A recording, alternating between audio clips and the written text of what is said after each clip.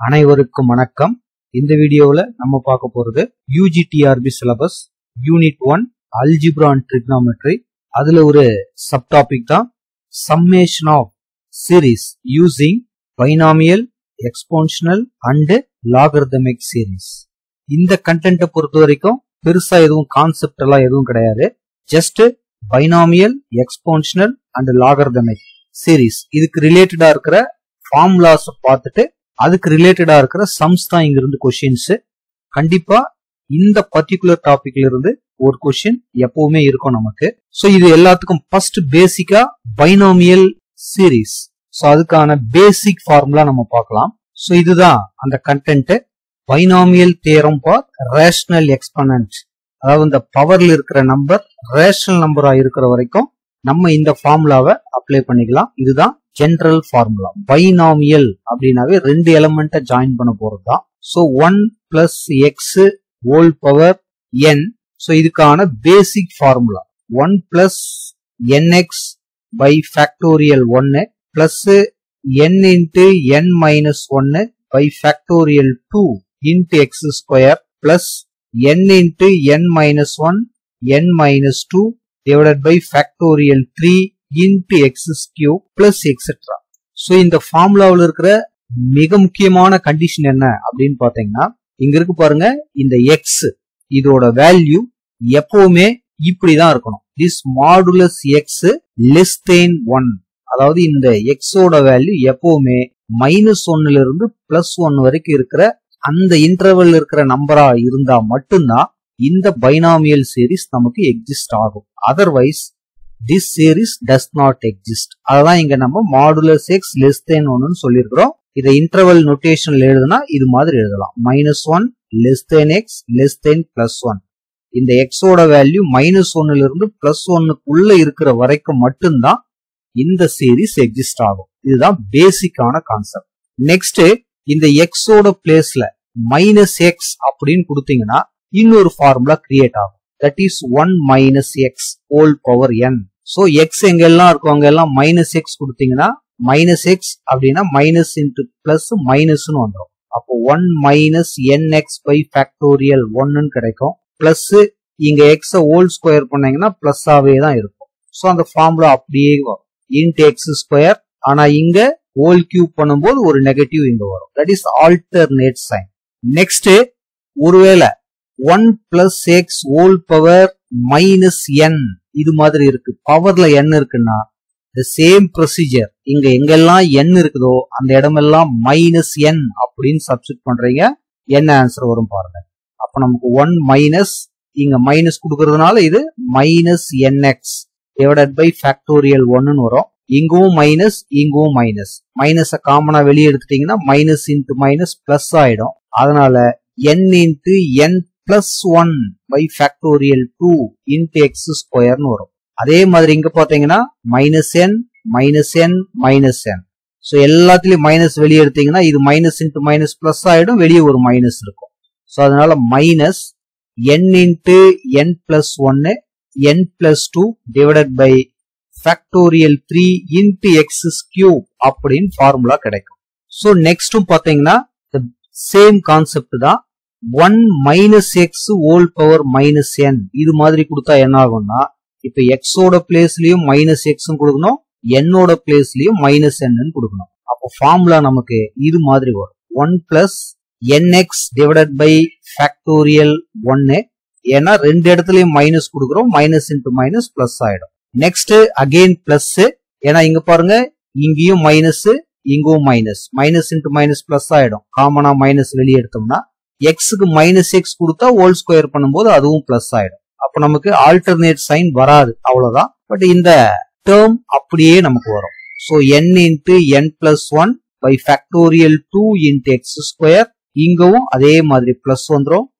n into n plus 1 n plus 2 divided by factorial 3 into X cube எக்ஸெட்ரான்னு வந்துடும். So இதுல பேசிக்கா நமக்கு இந்த ஒரே ஒரு ஃபார்மேஷன் தெரிஞ்சதுன்னா இதை யூஸ் பண்ணி நம்ம எல்லாத்தையும் எழுதிக்கலாம். சிம்பிளா சொன்னா பவர்ல மைனஸ் இருக்கு அப்படின்னா டேர்முக்கு உள்ள இந்த மாதிரி பிளஸ் சிம்பிள் வரும். பவர்ல பிளஸ் இருக்குது அப்படின்னா டேர்முக்குள்ள என்ன வந்துடும், மைனஸ் டேர்ம் வரும். சோ இதான் நீங்க ஞாபகம் வச்சுக்கணும்.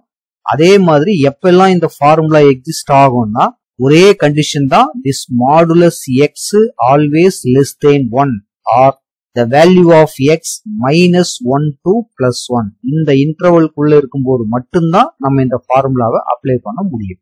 நெக்ஸ்ட் இதே ஃபார்முலா பவர்ல பிராக்ஷன் இருந்தா என்ன ஆகும் அப்படின்னு பாத்தீங்கன்னா 1 plus x whole power p by q. So சிம்பிளா சொன்னா என்னோட பிளேஸ்ல p by q அப்படின்னு அப்ளை பண்ண போறோம்.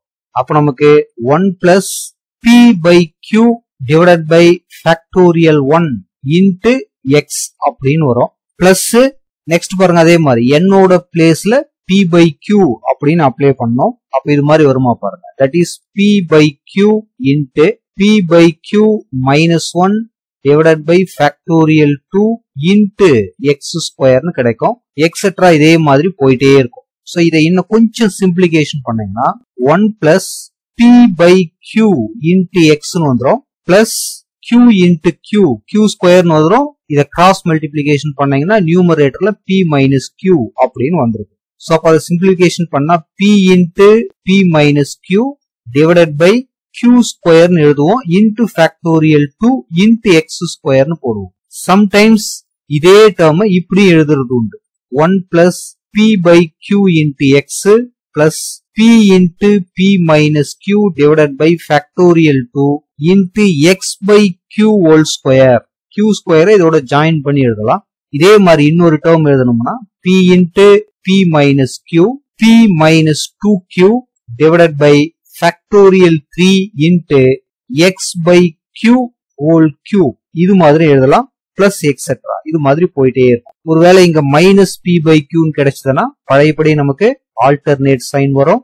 அட் த சேம் டைம் நியூமரேட்டர்ல இந்த டேர்ம் எல்லாம் பிளஸ் வரும். நெக்ஸ்ட் சம்முக்கு யூஸ் ஆகுற மாதிரி இதுல இருக்கிற சில ஸ்பெஷல் கேசஸ் அதை நம்ம பார்த்துட்டு எக்ஸாம்பிளுக்கு ஒரு 2 சம் பார்த்தோம்னா இதை பத்தி ஒரு கிளியர் ஐடியா உங்களுக்கு கிடைக்கும். So number 1 plus x whole power minus 1 or 1 by 1 plus x ரெண்டுமே ஒண்ணுதான். சோ என்ன ஃபார்முலா எல்லாருக்குமே தெரியும். 1 minus x plus x square minus x cube etcetera இது மாதிரி ஆல்டர்னேட் சைன் போயிட்டே இருக்கும். நம்மளோட ஜெனரல் ஃபார்முலாவில நம்ம அப்ளை பண்ணோம்னா அதாவது என்னோட பிளேஸ்ல -1 கொடுத்தா இந்த ஆன்சர் வரும். ஒருவேளை 1 minus x whole power minus 1 இது மாதிரி இருக்குன்னா minus into minus plus alternate sign இந்த இடத்துல வராது. எல்லாமே பாசிட்டிவ் டேர்மாவே இருக்கும். 1 plus x plus x square plus x cube plus etcetera இது மாதிரி போகும். Third 1 minus x whole power minus 2 இது மாதிரி இருக்குன்னா நமக்கு நியூமரேட்டர் நெகட்டிவ்ல இருக்கு, உள்ள இருக்கிற டேர்மும் நெகட்டிவா இருக்குன்னா ஆல்டர்னேட் சைன் வராது. 1 plus 2x வரும். அடுத்து பிளஸ் 3x ஸ்கொயர்னு வரும். அடுத்து பாத்தீங்கன்னா 4x கியூப்னு போகும். பிளஸ் எக்ஸெட்ரா இது மாதிரி போகும். Fourth 1 plus x whole power minus 2 அப்படின்னு எழுதணும்னா ஆல்டர்னேட் சைன் வரும். 1 minus 2x plus 3x square minus 4x cube plus etcetera இது மாதிரி போயிட்டு இருக்கும். சோ இந்த 4 ஃபார்முலாஸ் யூஸ் பண்ணி தான் நம்ம மேக்ஸிமம் சம்ஸ் இதுல செய்ய போறோம். இது எல்லாத்துக்குமே பேசிக்கான விஷயம் என்னன்னா இந்த ஃபார்முலா நம்ம எப்பெல்லாம் யூஸ் பண்ணுவோம், இதை ஆட் பண்ணும்போது எப்பெல்லாம் இந்த வேல்யூஸ் நமக்கு எக்ஸிஸ்ட் ஆகும்னு பாத்தீங்கன்னா very very important condition, this x always belongs to open interval -1 to +1 or modulus x less than 1. This is the very very important condition. இந்த x ஓட வேல்யூ இதை விட அதிகமா இருக்கு அப்படின்னா கண்டிப்பா இந்த பைனாமியல் தியரம் நமக்கு எக்ஸிஸ்ட் ஆகாது, வேல்யூஸ் கிடைக்காது. நெக்ஸ்ட் இதுல சம்ஸ் எந்த மாதிரி கேட்பாங்க அப்படிங்கிறதுக்காக ஒரு எக்ஸாம்பிளுக்கு ஒரு 2 சம் பார்க்கலாம். மிச்சம் நம்ம MCQ வீடியோல சில கொஸ்டின்ஸ் நம்ம டிஸ்கஸ் பண்ணலாம். எக்ஸாம்பிளுக்கு ஒரு சம்மு பாருங்க. ஒரு எக்ஸாம்பிளுக்கு இந்த சம்மு பாருங்க. the sum of ஒரு சீரிஸ் கொடுத்திருக்காங்க, அப் டு இன்ஃபினிட்டி வரைக்கும் இருக்கிற ஒரு சீரிஸ் கொடுத்திருக்காங்க. சோ இது மொத்தமா ஆட் பண்ணோம்னா நமக்கு என்ன ஆன்சர் வரும் அப்படிங்கறதான் கொஸ்டின். சோ இதே மாதிரி நம்ம இதை எக்ஸ்பேண்ட் பண்ணிட்டே போனா ஆட் பண்றதுன்றது ரொம்ப ரொம்ப கஷ்டம். சோ அதனாலதான் இப்ப நம்ம இந்த பைனாமியல் தியரம் பார்த்துட்டு வந்திருக்கிறோம். சோ ஒரு அந்த ஃபார்முலா உங்களுக்கு ரீகால் பண்றோம் பாருங்க. 1 minus x whole power minus 2.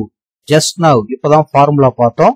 1 plus 2x plus 3x square plus 4x cube சம்ல இங்க கியூப் வரணும் பிளஸ் எக்ஸெட்ரா. இது மாதிரி போயிட்டே இருந்தா இப்படி இருந்தா இந்த மாதிரி எழுதலாம், இப்படி இருந்தா இந்த மாதிரி எழுதலாம். பட் எல்லாத்துக்கும் முக்கியமான கண்டிஷன் இந்த எக்ஸோட value must be less than 1 அப்படின்னு பார்த்தோம். அதாவது இந்த எக்ஸோட வேல்யூ மஸ்ட் பி -1 to +1. இங்க இருக்கிற இந்த வேல்யூ பாருங்க 1/2 தான் இருக்கு. 1/2 எப்பவுமே நமக்கு லெஸ் தென் 1 தான். அதாவது அந்த -1ல இருந்து +1 வரைக்கும் இருக்கிற அந்த இன்டர்வல்குள்ளதான் இருக்குது. அப்ப நம்ம இது எப்படி எழுதலாம் பாருங்க. எக்ஸோட பிளேஸ்ல நமக்கு 1/2 இருக்கு. அப்ப therefore 1 + 2 × 1/2 + 3 × 1/2 whole square plus etc. up to infinity na this is equal to 1 minus the position of x 1/2 whole power -2. இது மாதிரி எழுதிக்கலாம். 1ல 1/2 போச்சுன்னா ஆன்சர் 1/2 whole power -2 கிடைக்கும்.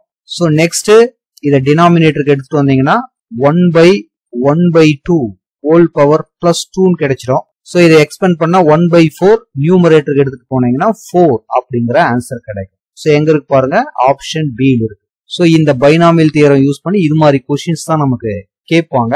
நம்ம அந்த ஃபார்முலாஸ மைண்ட்ல வச்சுக்கிட்டு இந்த மாதிரி டைரக்டா இருக்குதா இல்ல ஏதாச்சும் அட்ஜஸ்ட் பண்ணணுமா அப்படின்னு பார்த்து ஆன்சர் பண்ணணும். சோ இன்னொரு எக்ஸாம்பிள் பார்க்கலாம் பாருங்க.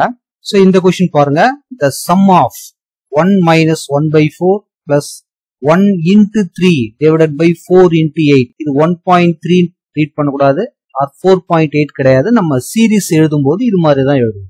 -1 into 3 into 5 divided by 4 into 8 into 12 plus up to infinitive terms அப்படின்னு கொடுத்துருக்காங்க.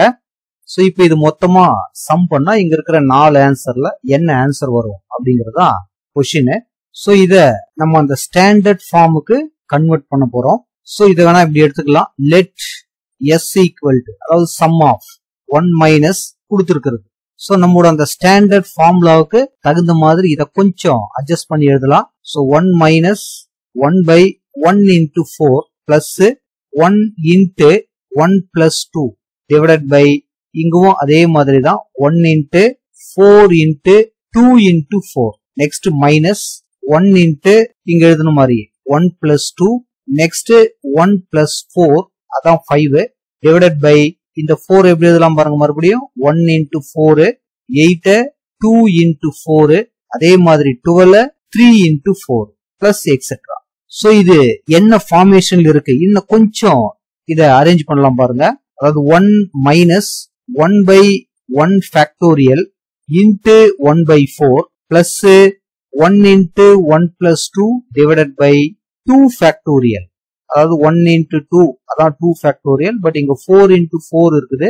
அப்ப நம்ம into 1/4 whole square அதான் 1/16. நெக்ஸ்ட் அதே மாதிரி இது பாருங்க, minus 1 into 1 plus 2 into 1 plus 4 divided by first factorial 3, 1 into 2 into 3. Remaining இங்க பாருங்க 4 வந்து 3 டைம்ஸ் இருக்குது. அப்போ we can write 1/4 whole cube plus etc. So இந்த இடத்துல நமக்கு ஒரு பேசிக் ஃபார்முலா ஞாபகம் வரணும். இது என்ன ஸ்ட்ரக்சர்ல இருக்கு அப்படின்னு பாருங்க. 1 plus x whole power minus p by q. அதாவது ஆல்டர்னேட் சைனும் இருக்கு, நியூமரேட்டர்ல பிளஸ் இருக்குது. அப்படின்னா இந்த எக்ஸ்போனன்ட் டேர்ம் என்னவா இருக்கணும்னா மைனஸா இருக்கணும். இது பேசிக்கான விஷயம் தான். ஃபார்முலா வைஸ் பாத்தீங்கன்னா 1 minus p divided by factorial 1 into x by q. Next plus p into p plus q divided by factorial 2 into x by q whole square minus etc. இது மாதிரி போயிட்டு இருக்கு. சோ இந்த ஸ்ட்ரக்சர்ல தான் நமக்கு கிடைச்சிருக்கிற இந்த சீரீஸும் இருக்கு.